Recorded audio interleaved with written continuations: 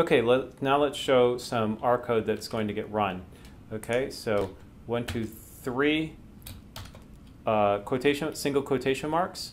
Okay, we want it to be R code. Okay, and then notice it does some nice highlighting to let you know that you're actually in some R code.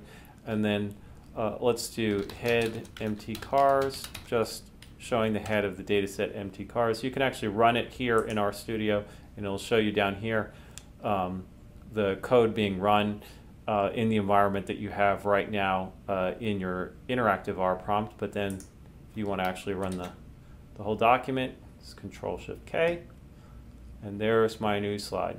Okay?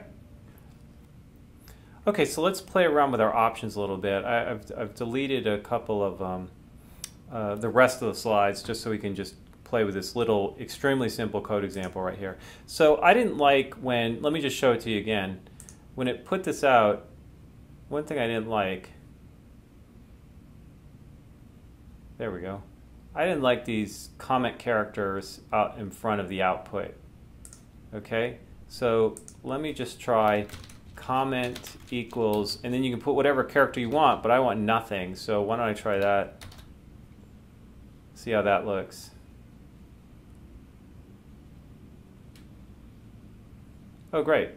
Okay, and then now it looks to me a little bit better. I didn't want that comment character there. Okay, so let's see some other things. So notice that by default, the knitter options were echo equals false, so it didn't show you what code it ran, it just showed you the output from the code. And by the way, when you're typing in your knitter options, it has a bunch, you can see once you put a comment and start to type them, you can see them there.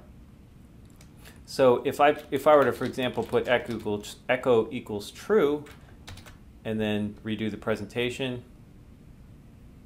okay, then you see head empty cars. It's actually repeating the code that I used to generate the output. So down here is the output and here's the code. By default, in that knitter option set up just from the auto completing of the template that I was using to create these slides, it set that option, but by default you don't have to have that option. I could equivalently, another thing I could have done would have been exactly the same thing, is just gotten rid of this set of knitter options at the beginning, okay, and then now I don't have to say echo equals true because echo equals true is the default option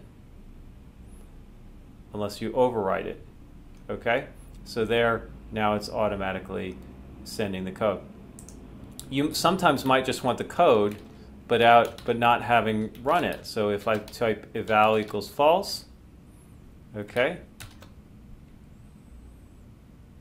there's just the code, but it hasn't been evaluated. Okay, and then you can just put in a comma here, and then start to look at all the different options. They're all the same options, or it is knitter, so it's the same options as in any knitter document. But a lot of these are for figures, which we're going to cover here in a minute. Okay. All right. So go ahead and try and create a slide with some R code that isn't evaluated, some slide with some R code that is evaluated. Try and play around, make sure you can set the comment character, and then just play around with some of the knitter options.